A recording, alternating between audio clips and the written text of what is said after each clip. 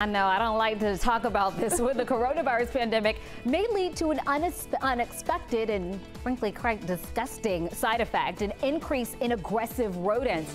According to the CDC, the closures of restaurants means there's less food for rats. So as a result, environmental health and rodent control programs may see an increase in service requests related to, quote, unusual or aggressive rodent behavior.